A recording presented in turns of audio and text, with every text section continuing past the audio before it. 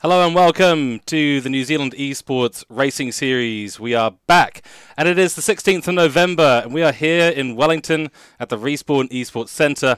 It is time for the live finals, and we have our competitors in the other room. We're here in the commentary box. We are ready to go racing today with a qualifying, a sprint, and a feature race. And the winner of all of that will have the most championship points, and they will be taking home the grand prize today, of course, provided by Toyota Gazoo Racing New Zealand. We'll talk about that prize very, very soon, amongst others. In the commentary and broadcasting booth today, you have myself, George Cook, and Nathan Howe. Nathan, you've travelled all the way down here. We're all set up and ready to go. Finally, after a month gap since the online season, which was 6 rounds long, now it all comes down to this. Yeah, this has been a massively anticipated live final event. Like you say, we're here in the heart of Wellington in the CBD.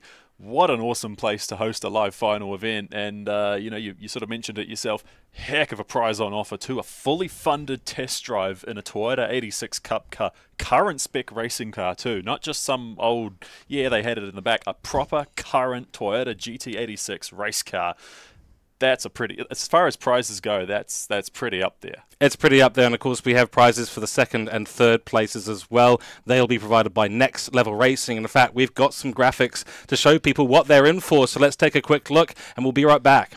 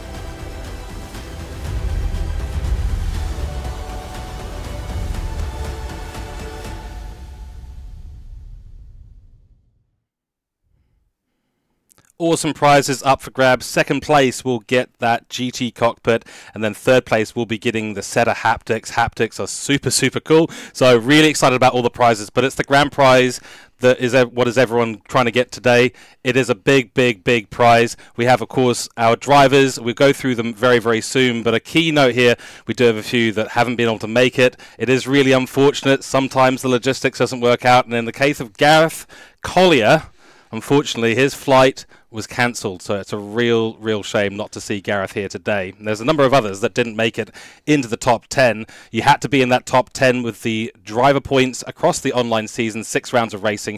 If you didn't get into that top 10, you didn't have a shot. But with a few people who weren't able to make it, there's a couple of slots that opened up. Yeah, we saw plenty of moving and shaking through the online season, didn't we? And of course, with the floating division